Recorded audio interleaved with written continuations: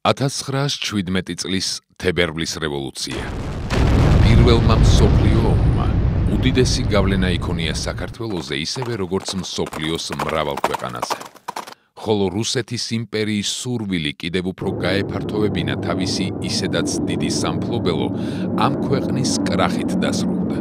რუსეთის სუსტმა ეკონომიკამ ვეღარ გაუძლო გაჭიანურებულ ომს.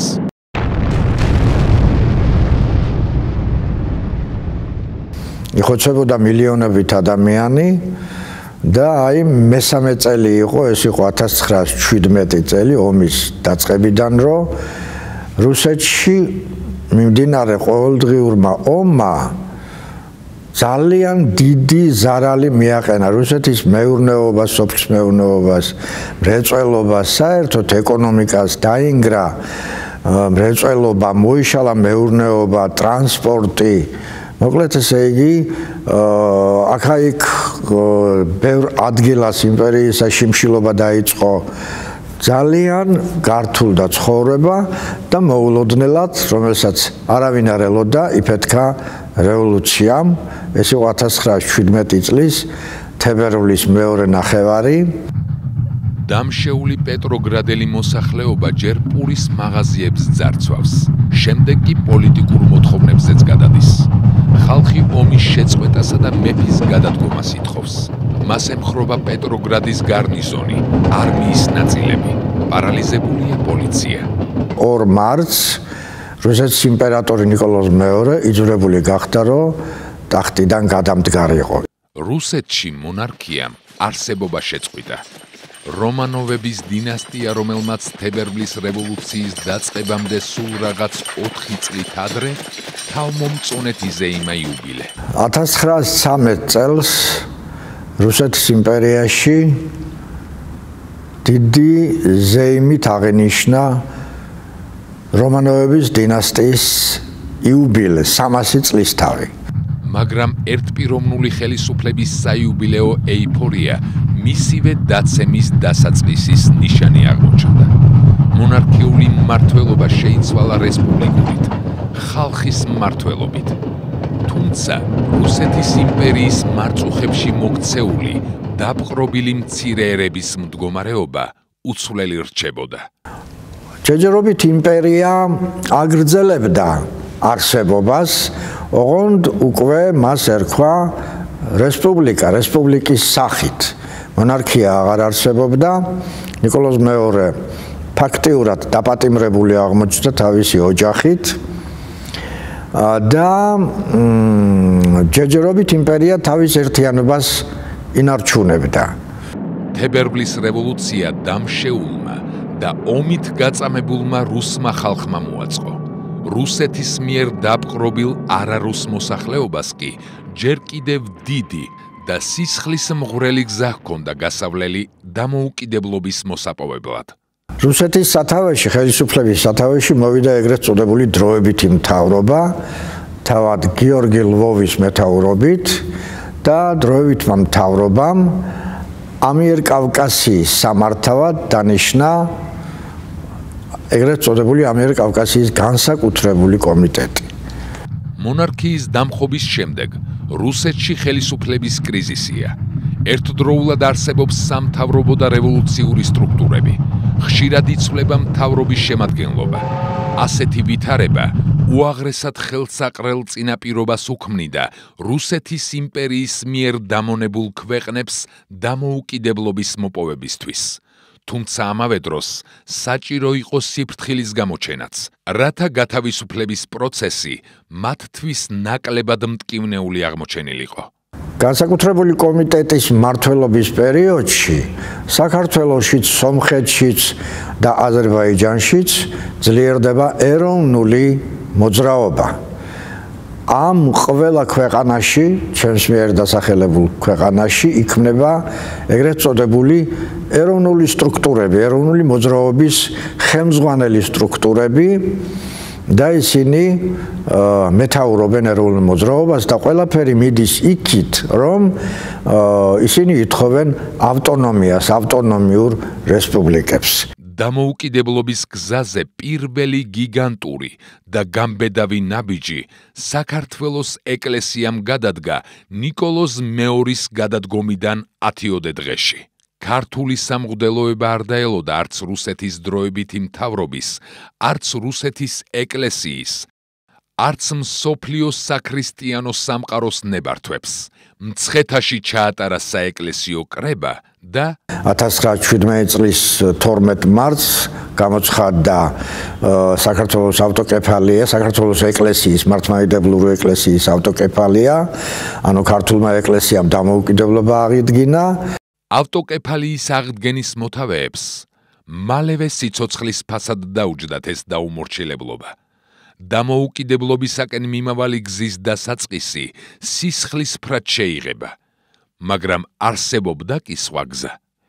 ოფიციალური სახელისუფლებო ორგანო ამიერკავკასიის განსაკუთრებული კომიტეტი იყო, რომელიც ასრულებდა დროებითი მთავრობის ბრძანებებს. შესაბამისად, მისგან სრულიად წარმოუდგენელი იყო ქვეყნისათვის თუნდაც ავტონომიის მოთხოვნის დაყენება. ამიტომ საკითხის განხილვა არასახელისუფლებო ორგანიზაციების დისკუსიის თემა გახდა. მას შემდეგ, რაც რუსეთის მონარქია დაეცა და დროებითი მთავრობა გამოცხადდა, საქართველოში ეროვნულმა ძალებმა, რა თქმა უნდა, სწრაფი და ენერგიული მოძრაობა დაიწყეს. თავდაპირველად ეროვნული, რა თქმა უნდა, მათი მიზანი იყო ეროვნული სახელმწიფოებრიობის აღდგენა. აი ამ მიზნით 1917 წლის ჯერ 4 აპრილს და მერე 16 აპრილს ხდება პირველი და მეორე ინტერპარტიული შეკრებები. ამ შეკრებებში მონაწილეობას იღებენ სოციალ-დემოკრატები, ქართველი სოციალ-დემოკრატები, სოციალისტ-ფედერალისტები და ეროვნულ-დემოკრატები. მიწვეულნი არიან ქართველი ესერებიც, მაგრამ ისინი არ ცხადდებიან ამ შეკრებაზე. აზრი ორად გაიყო. პარტიების ნაწილი რუსეთის ფარგლებში პოლიტიკური ავტონომიის მოთხოვნას უჭერს მხარს. მცირე ნაწილი კი სრულ დამოუკიდებლობას. მთავარმა ძალებმა პოლიტიკური ავტონომია გამოაცხადეს იმ მოსაზრებით, რომ მსოფლიო ომი ჯერ კიდევ გრძელდებოდა. ჩვენს მეზობლად, საქართველოსა და სომხეთის მეზობლად, უკვე თურქეთის მომიჯნავე ტერიტორიაზე მიმდინარეობდა რუსეთსა და ოსმალეთის ძალებს შორის, დიდ არმიებს შორის ბრძოლები, ფრონტი იყო გახსნილი და 9 მილიონიანი რუსული არმია ებრძოდა ოსმალეთის დაახლოებით ამავე რაოდენობის ძალებს და თუ საქართველო ან სომხეთი ან აზერბაიჯანი დამოუკიდებლობას გამოაცხადებდა, მაშინ ეს რუსული ძალები სასწრაფოდ გაანადგურებდნენ ამ დამოუკიდებლობის მომხრე ძალებს და მათ ეს დიდი ძალების დახარჯვის გარეშე მოუხდებოდათ, იმიტომ რომ არც სომხებს, არც აზერბაიჯანელებს და არც ქართველებს შეერაღებული ძალები მაშინ არ ყავდათ. ავტონომიის მომხრეთა აზრით, საქართველოს ავტონომია იქნებოდა დამოუკიდებელი საშინაო საქმეებში, საგარეო კი რუსეთის ფედერაციის გადასაწყვეტი იქნებოდა. ეს ვითარება ძალიან წააგავდა 1783 წლის გეორგიევსკის ტრაქტატის პირობებს. ქართლ-კახეთის სამეფოს თავისი მეფე ყავდა, ეყოლებოდა კიდეც, ერეკლე მეორე იჯდა მაშინ ტახტზე, ერეკლე მეორის მერე ბაგრატიონებს უნდა გაეგრძელებინათ თავიანთი მეფობა საქართველოში. ეს სახელმწიფო იქნებოდა შინაურ მმართველობაში აბსოლუტურად დამოუკიდებელი, მაგრამ საგარეო პოლიტიკის საკითხებში დაემორჩილებოდა რუსეთის იმპერატორს. აი ეს იყო ძირითადი არსი. ქართველმა პოლიტიკოსებმა ამ გზის გაგრძელება ამჯობინეს ჯერჯერობით და როდესაც საერთაშორისო ვითარება მომწიფდებოდა, აი მერე იფიქრებდნენ ისინი დამოუკიდებელ საქართველოზე. სანამ ქართველები რაიმეს მოიფიქრებდნენ, საერთაშორისო ვითარება ელვისებური სისწრაფით იცვლებოდა. 1917 წლის ოქტომბერში რუსეთში ბოლშევიკების აჯანყების შედეგად დაემხო დროებითი მთავრობა და დამყარდა საბჭოთა ხელისუფლება. მაგრამ ამიერკავკასიაში და რუსეთის მთელ რიგ განაპირა რაიონებში აი ეს ბოლშევიკური, ანუ საბჭოთა ხელისუფლება მთელმა რიგმა რეგიონებმა არ მიიღეს.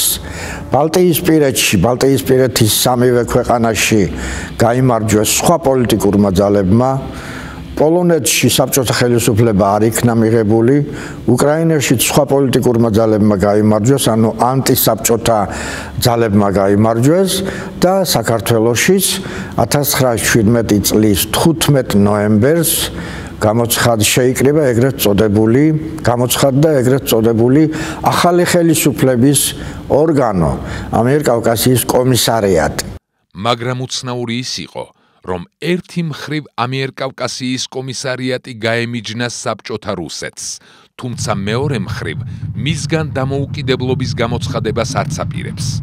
მიზეზი ამისა ის იყო, რომ სამხრეთ კავკასიელებს არ მოსწონთ ბოლშევიკების ხელისუფლება, თორემ თავისთავად რუსეთს ისინი საკუთარ სამშობლოდ აღიქვამენ. ამიტომ ისინი ელოდებიან, რით დამთავრდება ხელისუფლებისათვის ბრძოლა რუსეთში. თუ გაიმარჯვებს დემოკრატიული რუსეთი, მაშინ დარჩებიან მის შემადგენლობაში. ხოლო თუ იქ საბჭოთა ხელისუფლება დარჩება, მაშინ იფიქრებენ დამოუკიდებლობაზე. ზუსტად მსგავსი მოსაზრება ჰქონდა კიდევ ერთ ორგანიზაციას.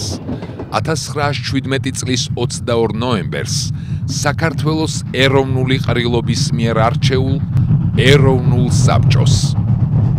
აქედან კარგად ჩანს, რომ კავკასიელები და მათ შორის ქართველებიც არ არიან მზად დამოუკიდებლობისათვის. ბოლომდე დარწმუნებული არ არიან, რომ აქვთ უფლება და შესაძლებლობა იყვნენ დამოუკიდებლები. ამასობაში რა ხდება გარეთ, ამიერკავკასიის გარეთ? კვლავ მიმდინარეობს მსოფლიო ომი, საბჭოთა ხელისუფლება გამოვიდა ამ ომიდან და ლენინის, ანუ ვლადიმერ ულიანოვის მთავრობამ სეპარატისტული მოლაპარაკება გამართა გერმანიასთან და მის მოკავშირეებთან. მოლაპარაკების შედეგად 1918 წლის 3 მარტს მათ შორის დაიდო ბრესტ-ლიტოვსკის ზავი. რუსეთმა ოსმალეთს გადასცა. ბათუმის ოლქი, არტაანის, ანუ არდაგანის ოლქი და ყარსის ოლქი. ანუ ეს არის დასავლეთ სომხეთის ტერიტორია და საქართველოს ისტორიული სამხრეთი ნაწილი, ის რასაც ჩვენ დღესაც კრებითად ტაოკლარჯეთს უწოდებთ. ამას ქართველები და სომხები არ დაეთანხმნენ.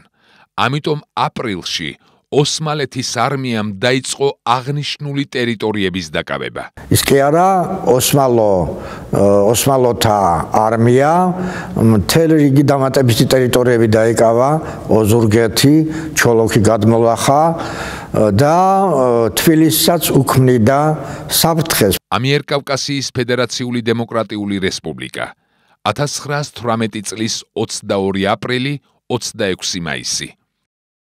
ოსმალეთის მიერ სრული დაპყრობისგან ქვეყნის გადასარჩენად აუცილებელი იყო მოლაპარაკების დაწყება და ოსმალეთთან გარკვეულ დათმობაზე წასვლა, მაგრამ იურიდიული თვალსაზრისით ოსმალეთის სახელმწიფოსა და ამიერკავკასიის კომისარიატს შორის მოლაპარაკება შეუძლებელი იყო. ამიერკავკასია ხომ სახელმწიფოც კი არ იყო. ის თავის თავს არასაბჭოთა რუსეთის ნაწილად აღიქვამდა. ამიტომ ის იძულებული იყო გამოეცხადებინა დამოუკიდებლობა 1918 წლის 22 აპრილს. ახალ სახელმწიფოს ეწოდა ამიერკავკასიის ფედერაციული დემოკრატიული რესპუბლიკა. აი ამ სახელმწიფომ იძულებული გახდა, რომ ეცნო ოსმალეთის დაპყრობები. ახლა უკვე საზავო ხელშეკრულების გაფორმებას ხელს თითქოს და აღარაფერი უშლიდა. მაგრამ მოლაპარაკება ჩიხში შევიდა. ამიერკავკასიის წევრ სამივე ქვეყანას სხვადასხვა საგარეო ორიენტაცია ჰქონდა. აზერბაიჯანს პროოსმალური, სომხეთს პროინგლისური, საქართველოს კი პროგერმანული. და გერმანიის და ქართული მხარეები შეთანხმდნენ იმაზე, რომ თუ საქართველო დამოუკიდებლობას გამოაცხადებდა, გერმანია დაეხმარებოდა ქართულ მხარეს ოსმალეთის წინააღმდეგ ბრძოლაში. ის კი არ ბრძოლას კი არ გაუმართავდა ოსმალეთს, არამედ ის შეაკავებდა ოსმალეთის აგრესიას საქართველოს წინააღმდეგ. ახლა ოსმალეთისგან თავის გადასარჩენად საქართველოს სხვა გზა აღარ დარჩა. ის იძულებული იყო გამოეცხადებინა დამოუკიდებლობა. სამწუხაროა, მაგრამ ფაქტია, საქართველოს ეროვნული საბჭო დამოუკიდებლობას აცხადებდა საბჭოთა რუსეთის სიძულვილით, ოსმალეთის შიშითა და გერმანიის იმედად და არამთლად საკუთარი ძალისხმევის შედეგად. 26 მაისს დილის სხდომაზე, რომელიც 12-დან 3 საათამდე მიმდინარეობდა, ამიერკავკასიის სეიმი, ანუ დამოუკიდებელი სახელმწიფო თვით ლიკვიდირებულად გამოცხადდა, გაუქმებულად გამოცხადდა და 1918 წლის იმავე დღეს 26 მაისს 5:08 წუთი შეიკრიბა საქართველოს ეროვნული საბჭო, რომელმაც გამოაცხადა საქართველოს დამოუკიდებლობა. 1918 წელს საბჭოთა რუსეთში სამოქალაქო ომი მძვინვარებდა, რის გამოც მას გაუჭირდა ეკონტროლებინა მეფის რუსეთისა და დროებითი მთავრობისაგან მემკვიდრეობით მიღებული იმპერია. შედეგად საქართველოს მსგავსად, ერთმანეთის მიყოლებით, მას ჩამოშორდა დაპყრობილი განაპირა კოლონიები. ათვლა დაიწყო ახალმა ისტორიამ ქართველი ხალხისათვის, დამოუკიდებელმა საქართველომ არსებობა დაიწყო. ეს იყო 1918 წლის 26 მაისი.